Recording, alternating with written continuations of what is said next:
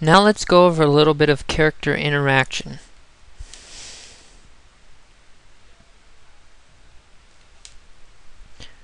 Gonna play the game again.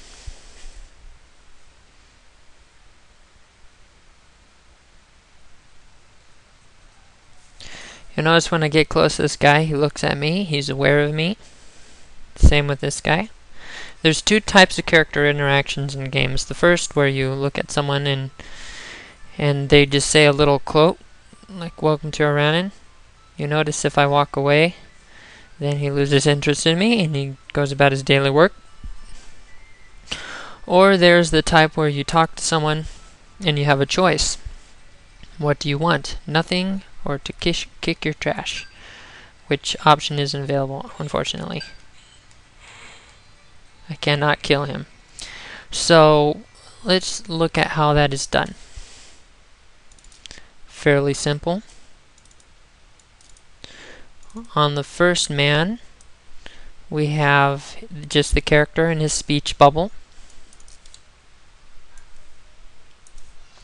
He also has all his collisions, and he has his facing, which is much the same to mine.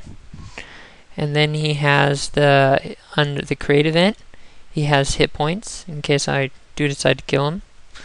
And very well attack you. If he gets mad at me, that would be set to 1. This is for future reference if I was going to make it so he would fight me if I so chose to fight him. Then we have alarms for him, his attack. But under step is what we have here. We have his health, we have his speed, we have his walk direction. He just randomly walks with a roll of the dice under the control. He has a chance to move in a random direction. He also has a chance to stop. And here's how we do the talking. It's controlled in this little box here. If my character distance is smaller than 25 to him, which is controlled by the wall block, he'll point to a direction. He'll face me wherever I am, and his speed will be stopped. But if his distance is smaller than 25, and I push this button to talk to him, it'll pop up this bubble right here, speech bubble. And in this speech bubble, I can have whatever words I want under the draw event. I draw the speech bubble, I set the font, which had to be really small because the resolution wasn't that big in this game, and I put the words. Draw text color, welcome to draw text color Aranin. This is line 1, this is line 2.